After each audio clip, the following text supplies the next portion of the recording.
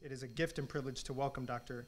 Larycia Hawkins to the University of Chicago Divinity School for the Black History Month Speaker Series.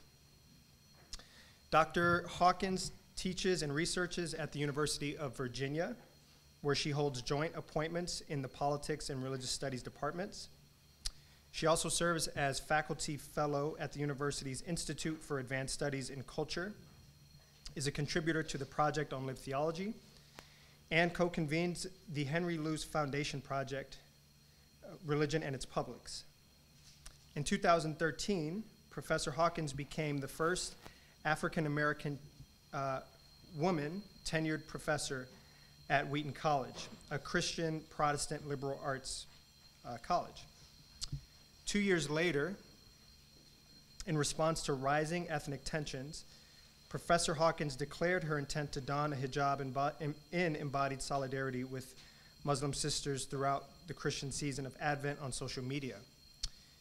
This initiated conversations about the nature of God and the possibilities of multi-faith solidarity at a time when Islamophobia, xenophobia, racism, and hate crimes motivated by religious differences were more prolific than at any time in recent history. Within 5 days of her post, she was placed on administrative leave at Wheaton College, and her story is documented in a New York Times magazine feature, "The Professor Who Wore a Hijab in Solidarity Then Lost Her Job," and is the subject of the film Same God by Midget Productions. Professor Hawkins is co-author of Religion and American Politics, Classic and Contemporary Perspectives, first edition, which explores the influence of religion on America's political history, institutions, and culture. She is also a contributing author to Black Scholars in White Space, a cross-disciplinary volume that highlights the scholarly contributions of African-American scholars working in Christian higher education. Dr. Hawkins received her BA in History and Sociology from Rice University and earned her MPA and PhD from the University of Oklahoma. The title of her lecture this afternoon is "Of Hijabs and Hoodies, Black Epiphanies in the Trump Epic." In addition to her numerous academic accomplishments, many of us know Dr. Hawkins as a mentor and role model, someone who embodies faith and intellectual inquiry in her own personal life as well as the public domain. In my own personal life, Dr. Hawkins has always pushed me to think seriously about the intersections of public life, ethics, and theology. She has been a decade-long mentor. Providing counsel to me since she was a professor of political science at Wheaton College. She has continued to do so through graduate school, reading through essays I've written along the way that explore the relationships between history, politics, and theology. And she is who comes to mind whenever I think about the public understanding of religion, and for me is the quintessential public intellectual. So many of us are here in attendance because of the person of Dr. Hawkins. So if you came here because you know Dr. Hawkins the person, could you just raise, yeah.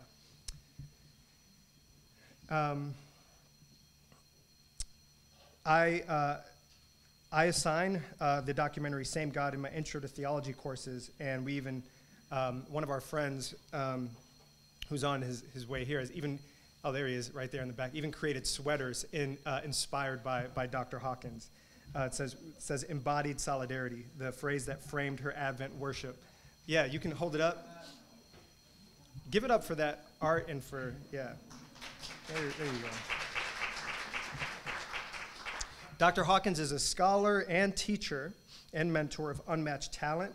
She has been there and supported so many of us throughout our own personal lives, dreams, endeavors, and relationships, is a prophetic and compassionate voice and one of the most kind, vivacious, and thoughtful humans you will ever meet. She goes out of her way to keep up with people that she loves, supports, and continues to support her students, even all the way through doctoral work, like myself. And is a person that I try to model my life after, someone who embodies that intersection of scholar, activist, religious leader, and human. And so we are so delighted to hear from her this afternoon. So please do us all a favor in welcoming Dr. Larycia Hawkins.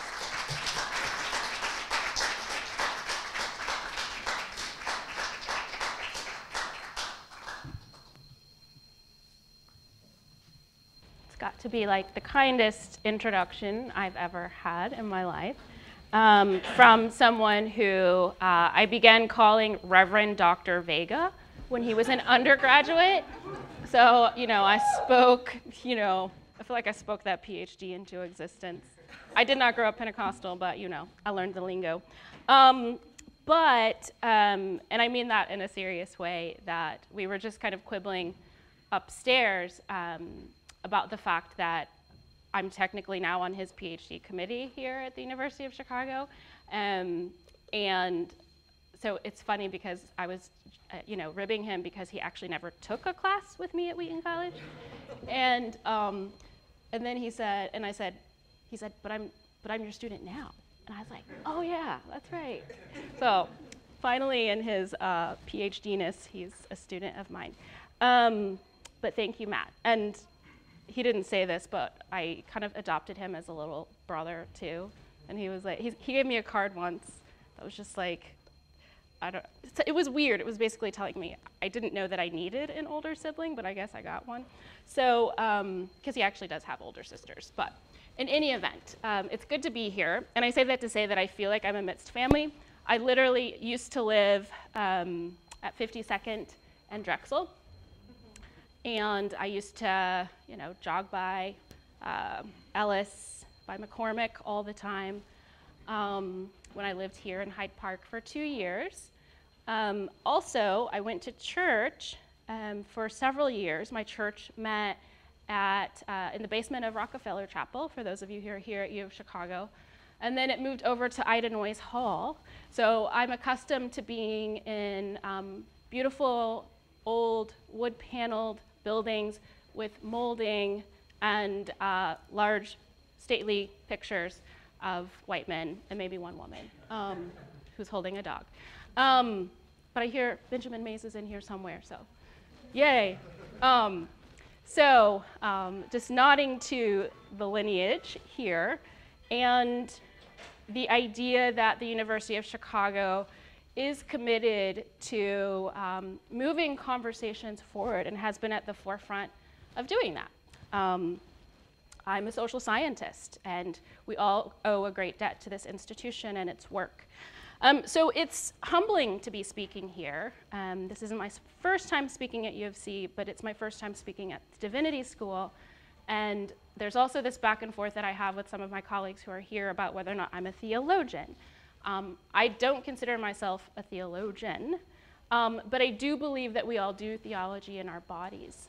So I'm here as someone who is going to be speaking to you not from an academic perspective.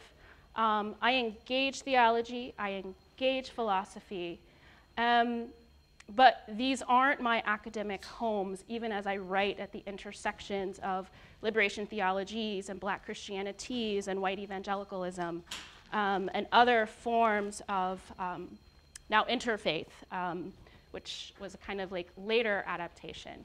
The intersection of religion and politics is quite different than the kind of specific subaltern work that a lot of theologians do at the intersection of race, ethnicity, culture, and religion, whether intellectualizing about it or writing about the lived experience of religious minorities and or religious majorities. So I wanted to, I was asked to speak specifically when I was invited, and I want to refer to this as a way of both giving us a through line, but also saying I'm going to deviate perhaps a little bit from what my call was. The call was to speak about, quote, the duty of Christians to protect the freedom of expression for religious minorities, end quote. And so what I want to do today is, yes, engage this question, but in a back way. But I have to belabor the background, because you can't understand the birth of something, including my ideas about what it looks like to embody solidarity without getting the background. You know, why am I an appropriate choice of speaker for a series in a div school when I'm not a theologian. I'm not a divinity professor. I'm not a religious, well, I guess I am now a religious studies professor. That's weird because that's a recent innovation in my life. But background, 9 years ago today, I earned tenure at Wheaton College. Wheaton College, in its nascency, was a part of a radical movement, the abolitionist movement.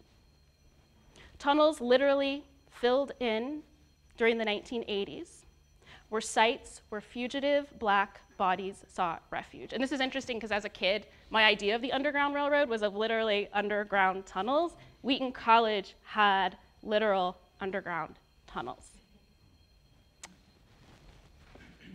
Wheaton was the first university in the state of Illinois to admit a student of African descent. And I was the first black woman to earn tenure in the history of that institution. Thank you. And an aside, I do a lot of asides when I talk. An aside is that I had to change that verbiage, the first black woman to earn tenure, from to be granted tenure. That's how long it takes. Like, decolonizing my mind is a lifelong project, right? So that's just a parenthetical. 7 years ago, I lost tenure at Wheaton College, almost to this date, this week. Exiled into the black wilderness by white evangelical myopia. The evening of December 10th, 2015, I sat in a restaurant in Oak Park, Illinois, where I moved after I left Hyde Park. An inferior successor, but you know, everybody can't be Hyde Park, y'all. But it was good. I love Oak Park. I was sitting at a restaurant, Oak Park Kitchen and Bar, I think is what it was called, having dinner with a colleague from Elmhurst College and a colleague from Benedictine University. And we were speaking about the prospects for these three schools working together at the intersection of issues of peace and conflict transformation. Why do similar kinds of programming? Why not bring our efforts together? Also, Elmhurst has a hell of a lot of money. So I was like, let me ride on the tails of Elmhurst and engage with the Catholics in their thinking about public life and theology, and not just expand our programming around peace and conflict. And also, I should state, another aside, this was the fall of 2015, was the first semester of the Peace and Conflict Studies program at Wheaton College that I spent my sabbatical semester creating. I'd been creating it for years, but getting the approval for it. So going through all of the coursework and paperwork. So the background is also that this was all around the formation and flourishing of a peace and conflict studies space at Wheaton College, the first peace and conflict studies program also at that institution, where I was told that Jesus had a non-studied position on peace, but that's also another story. Non-studied position on peace. He just lived it, so there's that. And so I want to take you back to that story, that part, that piece of the beginning of embodied solidarity, because I think it's important. So on December 10th, after dining at the illustrious Oak Park Kitchen and Bar, I came home and I wrote, tomorrow I'll wear, actually I think this was before because this is posted in Glen Ellen. And again, I just went back to the Facebook because, you know, it's the truth about your life. And so I went back to the Facebook to figure out what was I doing at that time. And the Facebook says on December 10th, 2015 in Glen Ellen, which means I was still at work. Or else I was on the train doing this on the way to Oak Park Kitchen and Bar, which is more likely. I said, hey, tomorrow I'll wear a hijab to class. I invite you into this Advent worship narrative. More on Facebook later, friends. This was in a group called Women on the Faculty at Wheaton College. So I didn't remember this until I saw this screenshot this week. You'll see the previous post is about the Peace and Conflict Studies program, November 30th, 2015. He had invited artists in from New York and Chicago for the first programming about how artists transform conflict. And so that was also happening in the background. As a professor of political science at Wheaton, I was concerned about a lot of things in that moment, and I'll highlight some of them in a few minutes. But most importantly, some of the background that you need to know is that on December 6, 2015, in the aftermath of the San Bernardino shootings, Jerry Falwell Jr., former president of Liberty University, in a space where students are captive, akin to a university chapel religious service, they call it convocation. Liberty is very large, it's held in a basketball gym. He made a proclamation about what he would do and what his students should do if Muslims ever showed up at Liberty. He said, if they ever showed up, if everyone had what I'm carrying in my back pocket, we could end those Muslims before they end us. Meaning, if everyone was packing heat, I said, and by the way, we offer gun safety classes on campus, then we could end those Muslims before they end us. So I did what any sane person would do. I went to Facebook. On December 10th, 2015, computer issues. Oops, wrong one. On December 10th, 2015, a Facebook photo taken long after work and makeup had gone. It was posted at 10 p.m. on the dot with an accompanying note that some saw as a theological treatise, but more on that later. I wrote, I don't love my Muslim neighbors because she or he is American. I love my Muslim neighbor because she or he, they, deserve love by virtue of their human dignity. I stand in human solidarity with my Muslim neighbor because we are formed of the same primordial clay, descendants of the same cradle of humankind, a cave in Sterkfontein, South Africa, that I had the privilege to descend into to plumb the depths of our common humanity in 2014. I stand in religious solidarity with Muslims because they, like me, a Christian, are people of the book. And as Pope Francis stated last week, we worship the same God. But as I tell my students, theoretical solidarity is not solidarity at all. Thus, beginning tonight, my solidarity has become embodied solidarity. As part of my Advent worship, I will wear the hijab to work, at Wheaton College, to play in Chi-Town, in the airport and on the airplane to my home state that initiated one of the first anti-Sharia laws, parentheticals, like I said, I love them, read unconstitutional and Islamophobic, and at church. I invite all women into the narrative that is embodied hijab-wearing solidarity with our Muslim sisters, for whatever reason. A large-scale movement of women in solidarity with hijabs is my Christmas wish this year. Perhaps you are a Muslim who does not wear the veil normally. Perhaps you are an atheist or agnostic who finds religion silly or inexplicable. Perhaps you are a Catholic or Protestant Christian like me. Perhaps you already cover your head as part of your own religious worship, but it's not a hijab, e.g. nuns, etc. I would like to add that I have sought the advice and blessing of one of the preeminent Muslim organizations in the US, the Council on American Islamic Relations, where I have a friend and board colleague on staff. I asked whether a non-Muslim wearing the hijab was haram, forbidden, patronizing, or otherwise offensive to Muslims. I was assured by my friends at CARE Chicago that they welcomed the gesture, so please do not fear joining this embodied narrative of actual as opposed to theoretical unity, human solidarity as opposed to mere nationalistic sentimentality. Document your own experiences of women in solidarity with hijabs. #wish. Shalom, friends. That sleepy selfie turned out to be significant as a performance of blackness, womanness, womanist theologies, femaleness, and faith. Of course, I wasn't thinking of all of that at the time.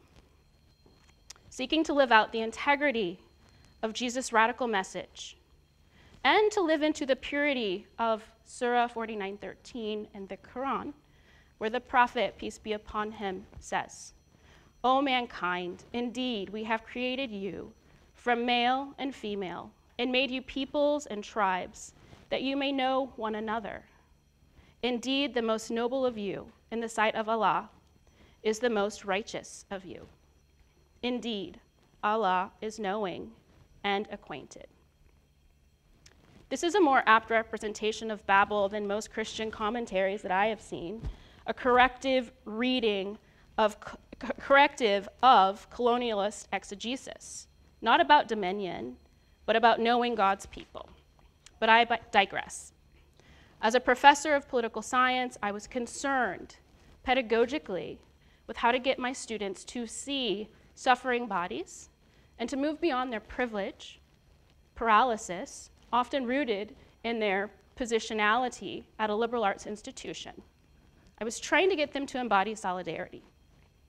I told them that our theoretical solidarity, our fist raising, Facebook liking, head shaking, check writing, blog writing, social justice crusading from afar won't cut it. I was reminded by Jesus' Sermon on the Mount to walk a mile in my neighbor's hijab. Choosing to subject myself to the potential denial of civil liberties and bodily assault that my Muslim sisters were suffering was not religious sacrifice. It was embodied solidarity, placing my body amongst the oppressed.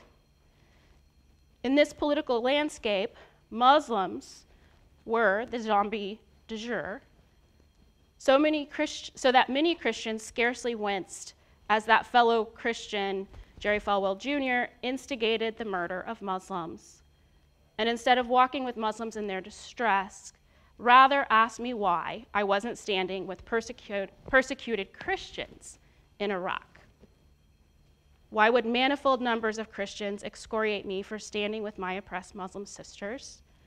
Why would they call me a non-Christian for daring to call those little hijabis and their mommies and non-headscarf wearing Muslim women my sisters?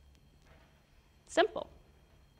It turns out that embodied solidarity is patently political and eminently pragmatic, meaning perhaps it's out of the box because it doesn't conform to religious convention. And in practice, it upsets power hierarchies.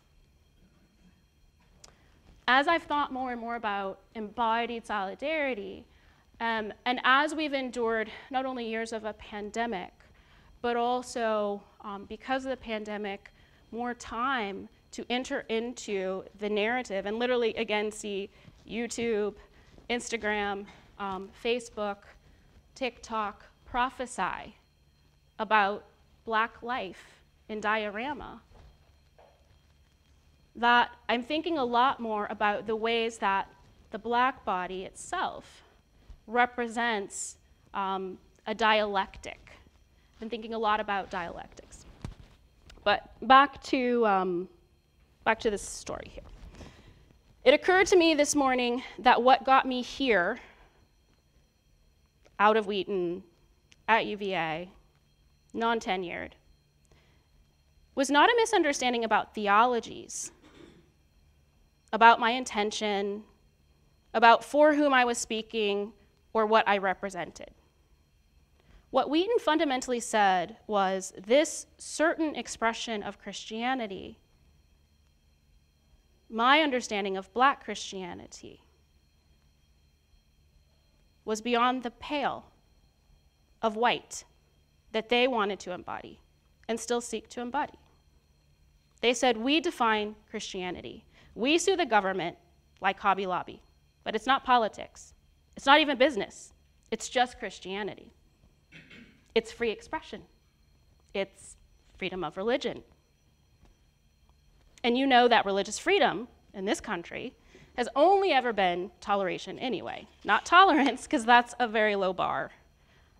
But it's not just here. This is a global phenomenon. In France, égalité, liberté, sécurité only go so far. In Hindu, Hindu nationalism has surpassed the banner of religious coexistence and Gandhian ethics.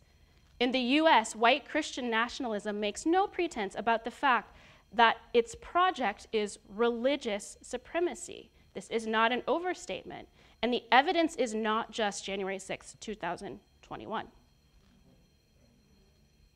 In spite of my Black epiphany during this moment of epiphany, I want to make a fundamental claim that free expression of religion, rights on the books, rights in the abstract, they're not lacking.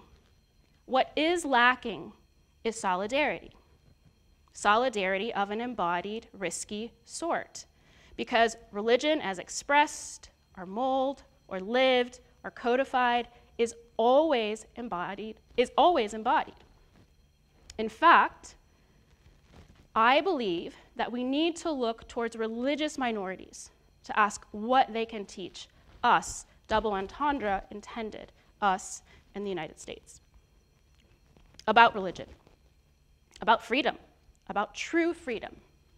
Because, and don't use this because it's going in my book, freedom is a song sung best by the oppressed. Those living under the shadow of empire who yet persist. They embody the dialectic. They embody being and nothingness, hope and despair. Theodicy, not theology. Hijabis and people wearing hoodies have everything in common. Yes, it's just material culture. It's just a scarf. It's just a cotton sweater. Cloth covering heads, yet so much more than that. They are proclamations. And in context, where all that stuff went down, the wearing of hijabs and hoodies were both mundane acts, and they were also sacramental acts of devotion. Not acts of religious freedom per se, not intended to be a political statement, but nonetheless expressions of the dialectic that Black bodies and Muslim bodies express every day of their being. So what I would like to do today is tell you some stories about these expressions to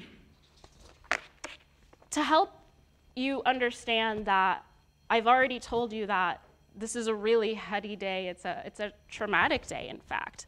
I purposely chose that date. Who am I? I knew that this was the week. And I was like, damn it, I'm going to go there. I'm going to be strong, and I'm going to give a talk. Oh, I cussed on camera, sorry. But it's also difficult. And so I'm putting it out there because I feel especially blessed, but also especially, this is especially difficult today to be here with you. And talk about the dialectic that we embody. And so, because I'm in this very academic space, forgive me, I'm not going to go all philosophical on you. I'm going to give a very kind of brief definition of a dialectic. Dialectic is often used in construction and conceptualization of ideas in philosophy. It's epistemology, which just means how do we know what we know? And so philosophers from Hegel, Sartre, and others have explored this notion of dialectic, and it flows into much thinking. But I like the theme of dialectic as I've been thinking more about how embodied solidarity works and what it means. Because dialectic is the notion of thesis, antithesis, and synthesis. Two preeminent Black scholars of religion, C. Eric Lincoln and Lawrence Mamaya, approach Black Christianity through the lens of dialectic.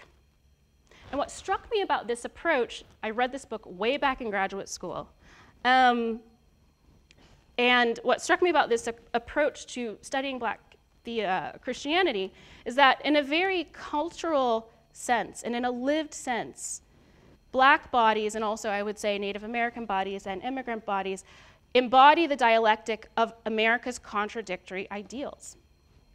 We live on the precipice of hope and despair, Afro-pessimism, Afro-futurism. I also view my own faith in this way, a dialectic between faith and doubt. I believe the story, the message of Christianity, the New Testament, is one of not reconciling a tension, but living in the dialectic of life and death. What does Christ's sacrifice mean except living in the dialectic of life and death and the suffering that that entails, the literal cross-bearing? Being daily sacrifices, as Romans 12, chapters 1 and 2 talk about. So in order to survive, I have to embrace the constant dialectic that is Black life, knowing there will never be resolution. The dialectic itself. So this is a little bit of a reflection that I wrote several years ago, and it's very simplistic. It's not poetry that would be published in a book. But I was preparing for a talk where I talked about hoodies previously, and when I think about Black Americans, especially young Black Americans, and this embodying of the dialectic, it's existential also. So I'm Black, so is my nephew. He wears hoodies. His mom, he never wears hoodies. His mom didn't have to tell him not to. He was the same age as Trayvon. If the first Black president had a son, he'd look like Trayvon. I'm a Black Christian woman. One day, a white Christian college president called for his Christian students to kill Muslims before they kill us. A day later, a white presidential candidate called for a ban on Muslims entering the country. I said hell no to holy war, but yes to the Sermon on the Mount kind of solidarity, which required me to put on a hijab and walk a mile in my sister's shoes. I'm a Black woman, so all Black children, indeed all children, are my sons and daughters, nieces and nephews. I bow to the divine in them. I seek to see as they see, but my white baby boys on bus stops can wear hoodies and play with BB guns, but not baby Tamir Rice. See a white boy, see a future president, see a Black boy, see a perpetrator. I'm a Black body with a soul nurtured on spirituals of exodus and liberation and justice. When police see Black bodies, they see zombies, unfit for faith, unfit for citizenship. I'm a Black citizen with rights on the books, but Laquan McDonald was too. 16 shots and a cover-up of his execution, a fait accompli until the oracle, YouTube, prophesied. I am not a Muslim, but I have worn a hijab in solidarity with them, and it cost me. But more importantly, signifying certain faiths in the land of religious freedom can get you killed. I'm a Black Christian who decries the imprimatur of the emperor, holding Bibles up as presidents as an unholy act of division in a world in need of prophets and priests, not populists. But I'm not here to talk politics. I'm here to talk about this dialectic that the most oppressed embody, and to question whether we're willing to hear them and to learn from them and to have them be our teachers, because this is where I learned embodied solidarity. So I'm going to show you some slides, and I'm going to tell you some stories, and then we're going to have a conversation, because that's what I prefer.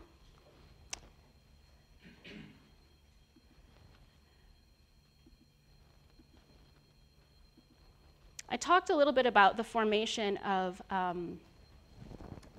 the Peace and Conflict Studies program, and it was in that program that, and in a senior seminar, a senior capstone on faith and public life at Wheaton College, that the phrase embodied solidarity was born. But I was thinking a lot about what that meant before. Often cities have kind of public works projects where they have, in Las Colinas, Texas, it was the Mustangs because they've got a beautiful statue of Mustangs. So artists would make renderings of Mustangs and they'd be on city corners. If you've been to St. Paul, Minnesota, you can find all of the Peanuts characters on the street. It's meant to signify something about public art. I was speaking in Berlin in the summer of June 2016, and it was bears. And this bear reminded me, I saw it and I couldn't stop thinking about Michael Brown. Hands up, don't shoot. People often called him a teddy bear. It was these kinds of moments. These are pictures, I'll go through them pretty quickly, from Turkey, Gaziantep, the epicenter of the earthquake. This is a center that was built by the equivalent of Muslim charities for war widows and orphans. A brief story about Turkey, and this is Gaziantep, this is Turkey. In part, I wanted to have a visual of Gaziantep. This isn't Istanbul. Lots of you have a visual of Istanbul, but the kind of framing of the Middle East and the United States in particular means that most people don't understand that Turkish is one of the most spoken languages in the world. And also that Turkey is a developed country. And actually that Turkey has taken in more Syrian refugees than any other country as part, not just because it's a neighbor, but out of a sense of responsibility flowing from a Muslim ethic. However much you agree or disagree with Erdogan's politics. I was in Gaziantep to visit this orphanage in a school with Syrian refugee students. And I met with war widows who were somewhat suspicious until the translator told them about embodied solidarity, and then they opened up and began telling me their stories. And I reminded them that I was there to learn from them. And what was remarkable about these women is that they were war widows who were caring for other people's children. They were widows caring for orphans. And I told them that in Christianity, to care for widows and orphans is the highest act of piety, and that I was there because I admired them and I wanted to learn from them. And what they said to me was, we feel like we're not doing enough. We wish we could do more. And I said, you're doing everything. This is what Christianity, what the scriptures define as pure religion. That the prophets talk about this as well, not just Christianity, the Hebrew prophets. And so we had a conversation, a wide-ranging conversation, and they prayed for me, and then they asked me to pray for them. So it wasn't just an interfaith moment. It was a moment of embodied solidarity across languages. And at the end, I asked them through the translator what they wanted me to do. I said, I'm going to tell the world about your story. And they said, just ask them to remember us. Remember us. Not ask your government to provide X, Y, Z. Remember us. Remember us in our distress. That's all they asked for. So this is an example, again, of religious freedom and learning from below that has changed my life and helped me in my understanding of embodied solidarity. This is another, this is an older Syrian who is in Gaziantep. He and his entire family, several of his daughter's husbands perished in the Syrian civil war, which is still raging 12 years later. This is his family. I purchased, the cheapest things I could, the most significant things for the cheapest price I could. This is a t-shirt literally from CVS for $5. But to bring gifts to remember. And so he's holding up his Chicago t-shirt here and blessed me by allowing me to meet his family and to tell me of their journey. This is the younger granddaughter. This is a selfie. So they were very proud of their selfie. So grandfather and granddaughter taking a selfie. This is another family that I met in Gaziantep, Turkey, also in a desperate situation. A grandfather raising and grandmother raising their grandchildren, because their children perished in the Syrian civil war. So living in a room, one room essentially. Sorry this got turned around, but this is Gaziantep, which is now primarily destroyed. The call to prayer.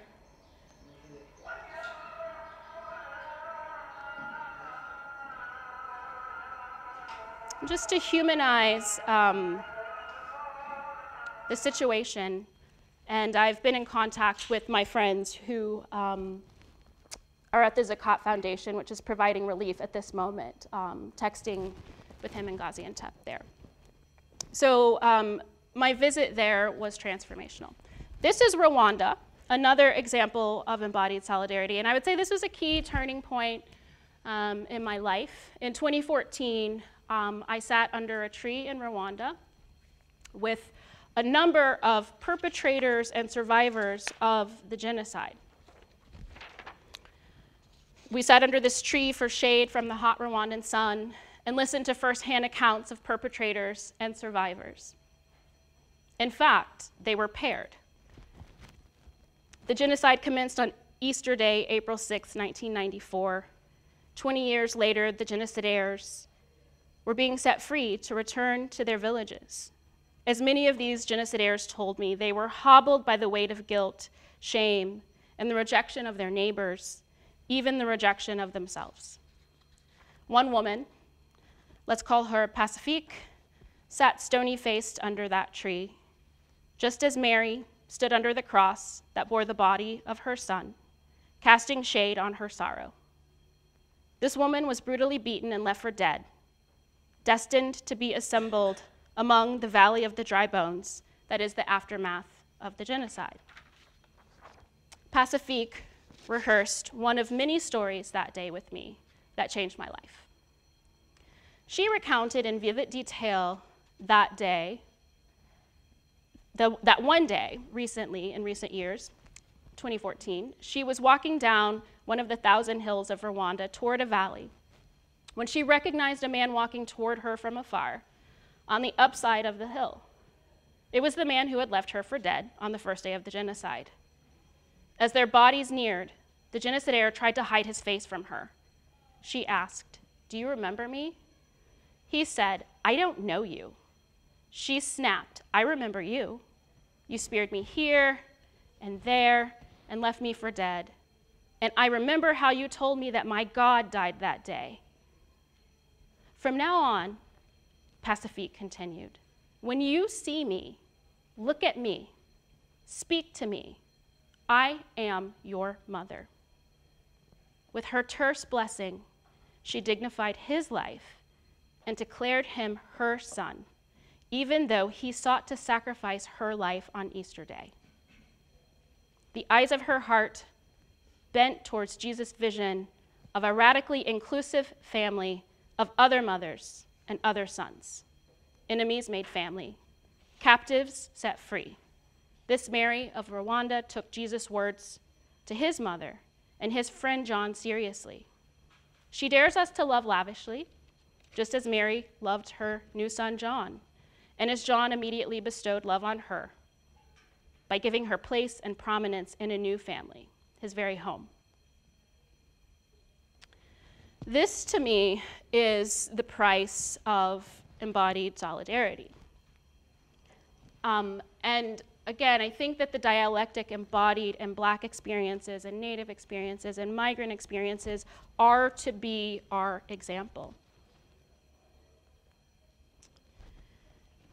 So I'm going to stop there because I've got lots more stories that I could go on and on about, and more pontificating that I could do. But I would rather engage any questions or comments that you have about just more pictures of Rwanda and these scenes of hard-fought solidarity being lived before my eyes. I guess the last thing that I will say is I want to question and I want to press. I've been thinking a lot about liturgies, that liturgy is an ordinary thing, and we all have liturgies of life, practices that form and shape, and disciplines that form and shape who we are and how we are. But I also would like to question the things that we press and the people that we press to the periphery. Because prophets are always peripheral. I go to Rwanda every 3 or so years to learn how to be human. Prophets are not just without honor, they're always peripheral. They're not in the center of power. How are you going to see when you're on the inside? It's the outsiders who can see. Someone told me, a colleague said, I always find that Black Americans tend to be the best analysts of politics. And I said, it's because we're always on the outside looking in. Even when we're on the inside of power, we have our head on a swivel, right? Our third eyes are not blind. We've got to see what's coming or get got. They didn't want Tiger Woods in the club. They just knew that they had to let him in. They couldn't keep him out, right? So even when we're on the inside, we've got to be on the lookout. Hijabs and hoodies be on the outside. And that hones the prophetic voice. It's not that the oppressed are better. We have different vision. We're on the periphery. Our faith is always seeking understanding. And so how do we begin to live this narrative? How do we begin to live more authentically in embodied ways? We look to those that we have pressed to the peripheries. And I was just in Israel, Palestine, on December 15th, the anniversary of me getting called to the principal's office at Wheaton. And I was purposely there also because it's the 7th year. And I wanted the Jubilee year to be spent in a place where I could learn from people on the periphery. I didn't spend most of my time in Tel Aviv. I did not touch a beach. I spent half a day in the Old City, Jerusalem. I saw the Church of the Holy Sepulchre. I walked the streets. I didn't even follow, the Roman road. I snapped photos because we were walking too fast. We had stuff to do. I spent most of my time behind a wall in Bethlehem. Bethlehem is majority Muslim. The people celebrating Jesus there are predominantly Muslim. The Christmas festival is Muslims returning home to their ancestral land. Mary, the mother of God, would have to go through a checkpoint, and she might not be able to get through the checkpoint to get through to the hospital to birth Jesus. That's the reality of life on the other side of the wall. The wall is a new innovation. It hasn't always been there. And I need for you to understand that's Jerusalem. That's the old city. Notice the colonization of the Israeli flag. Holy Rock Cafe, haha, that's humor. But this is the wall where they bear witness to other people's pain and suffering. This is the tower. This is what occupation and colonization look like. And let's get beyond the misnomer of settlements. That's what settlements look like.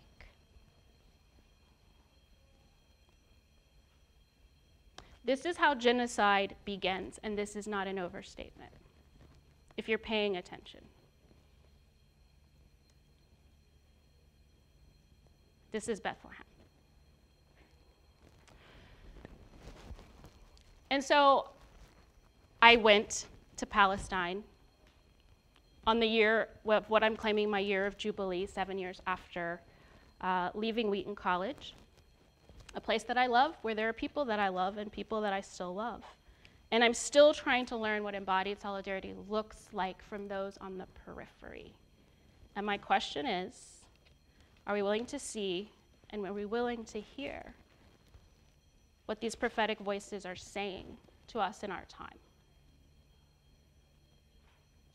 And in this case, they're literally being pushed into the sea. And that's not political, it's just true. So questions, comments.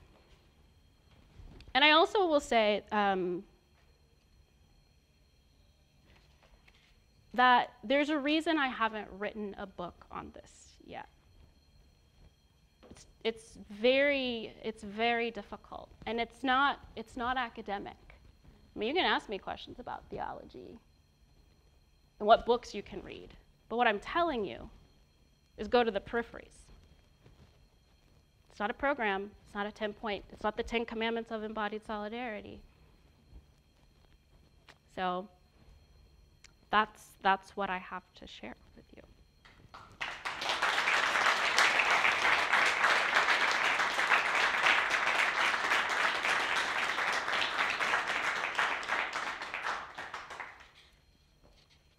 I also want to say I think it's good news. I think it's hopeful. I think we can make progress. I'm hopeful. I'm hopeful about the stories and the voices from below and what they have to teach us in this day, in this time.